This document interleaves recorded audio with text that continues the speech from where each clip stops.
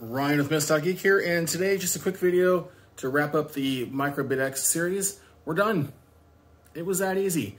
We're not doing any crazy mods. We're not doing AGC. We're not changing the output transistors. We're not doing a next-gen display. We're not doing KD8 CEC or whoever it was. It's fine firmware. Nothing wrong with it. I'm just not doing it. Not doing any actual mods to the uBITX, and that's because I've already done 1 trillion mods to the uBITX 40, and I've done enough uBITX modifying for a while. So the only thing that I really need for this is more audio.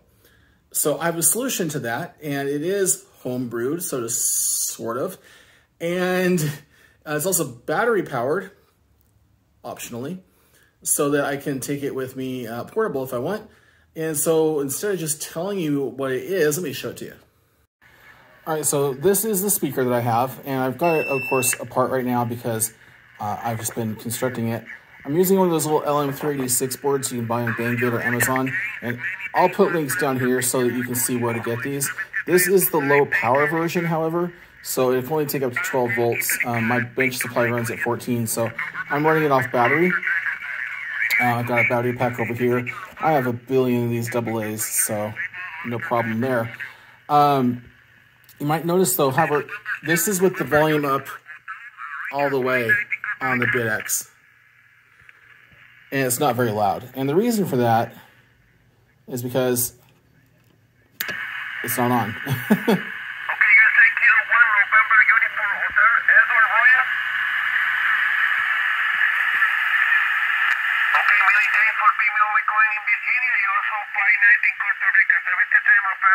All right, putting Costa Rica on 7155, very nice. So this works pretty well. So let me show you about, what it's all about. And it's in bypass mode now. So what we've got here is just a standard 12-volt power jack, 2.1 by 5.5. And that powers this LM386 board.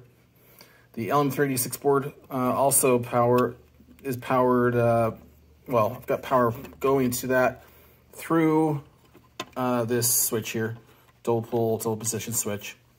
So we turn power on. It also powers this LED. And so it's got just a 10 ohm resistor here and powers that LED, so you know it's on, obviously. And then we're also bypassing, when it's off, it bypasses the amplifier and connects the tip of the audio jack direct to the speaker, which is what it was originally. So we've put an LM386 board in line. And the reason I'm using this board is because I could have homebrewed an LM386 amplifier, but it's just so easy to use these. There's 4 connections and, well, 6 connections. Put the speaker output and power and line input. So really, really super simple. Of course, my favorite tool over here, we got some hot glue going on, and on the back, we've got on and bypass. Yes, I'm using the old school labeler. I think they're cool, and they're cheap. That's my favorite part. So that's that. So the next thing to do is to tighten or bolt this, put this back together, and then make this all pretty. So let's do that. All right, so the next thing here is to simply lay this back like so, but this has to go on first.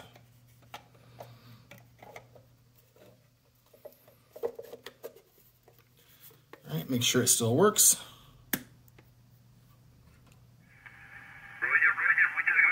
Yep. Doing good, so let's go ahead and turn it off. And a quick tip when you're putting in self-threaded screws back into the plastic, if you're not careful, you will cut more threads. So you don't want to do that. So what I do is I just go ahead and drop them in here. And this is something I learned when, as a young person, I became certified to work on Hewlett-Packard LaserJet printers, LaserJet 2Ps, 3Ps, 4Ps, and 4SIs, and maybe something else.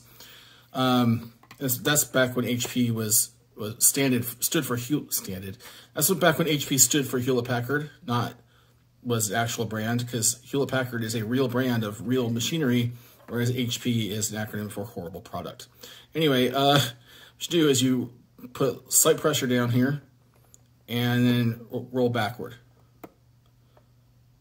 Hear that click? That means your threads are lined up. And tighten it up.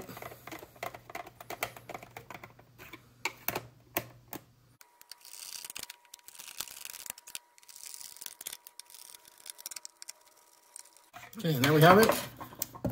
Oh yeah, we have this to take care of. So this is not good. That's gonna break if I leave it like that. So I'm gonna use my favorite tool.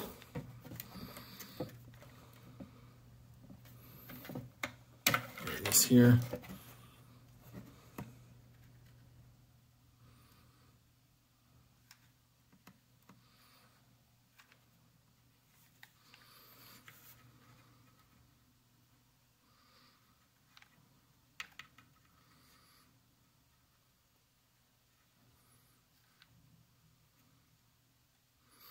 And if I really want to, I can do this.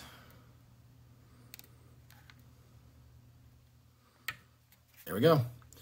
And as soon as that cools, well, I can just use it now. It doesn't have to cool. As soon as it cools, though, it won't be clear anymore.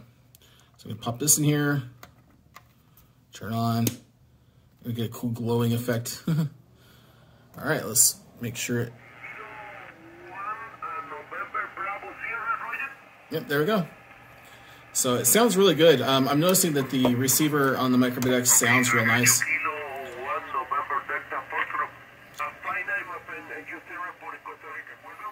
Yeah, so the audio is really good. I like the radio. The only caveat is that when I go to transmit, it does pick it up. I'm thinking about grabbing just about any Toroid and doing a couple of wraps like way up here, which I probably could have done before I put it together, but I didn't think of it. But really not a big deal. So anyway, thanks for watching. I sure do appreciate it. And if you've gotten this far, maybe consider hitting like and subscribing. So thanks for following along in this little powered speaker build. And again, check the links below for the LM386 board. So, all right, we'll see you next time. And thanks for watching this uBITX series.